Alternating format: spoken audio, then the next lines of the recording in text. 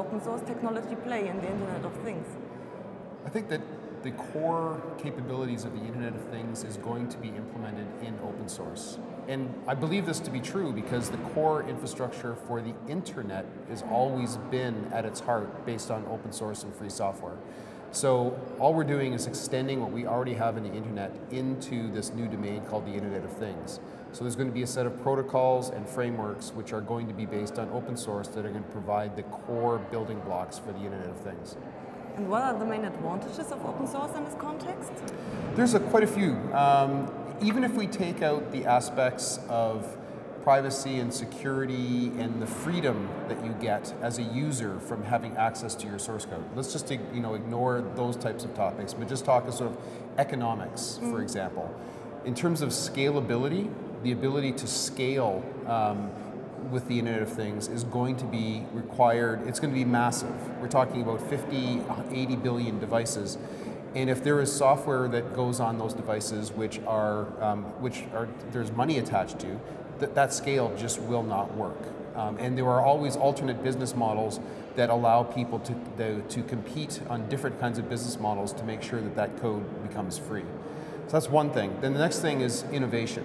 The ability for developers to freely mix and match code and try and experiment different things without permission, without needing to go to some vendor and ask their permission on whether or not they can try something, means that the scale and the pace of innovation is much faster with open source than with proprietary code.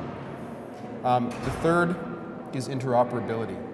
The Internet of Things is going to be incredibly complex, and the degree to which we can mix open source and open standards means that we'll have much greater interoperability between devices from different vendors. And fourth, and the last one, is developers. Developers in this day and age want to have open source code so that they can get the code that they need to start their projects without seeking permission, without filling out, without talking to procurement. And that only happens with open source. So in terms of enabling the millions of developers that are going to be needed to implement the Internet of Things, open source is by far and away the best way to do that. How will the IoT market look like in 5 years?